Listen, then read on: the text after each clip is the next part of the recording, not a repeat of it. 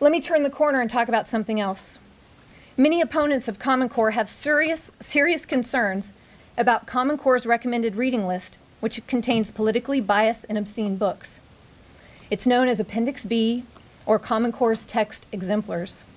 Dr. Bice has removed this list from our course of study. However, removing the list did nothing because these books and their authors are featured and promoted in this very textbook. On page 1095, the featured author is Toni Morrison.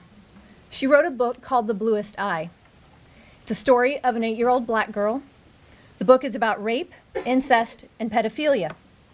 One of the characters is a priest who likes having sex with little girls, and the scenes are graphically described. The depictions are from the perpetrator's point of view. The author wanted the reader to feel as if they were a co-conspirator of the rapist, with the rapist. She describes the pedophilia, rape, and incest as friendly, innocent, and tender, never wrong. You might think I'm over-exaggerating when I say that this book and others like it are vile and inappropriate. So let me read you an edited excerpt. It's only 6 sentences from The Bluest Eye. This is recommended for 16 and 17-year-olds. It begins on page 162 and 163. Again, these crimes are perpetrated against children. Quote, "A bolt of desire ran down his genitals and softened the lips of his anus. He wanted to f her tenderly. But the tenderness, excuse me, let me just finish this. This is what you want, this is what they want our students to read." We get the point. Senator, I got it. I understand what you're doing. If you could leave it with the committee, we'll read it. But is this appropriate for minors?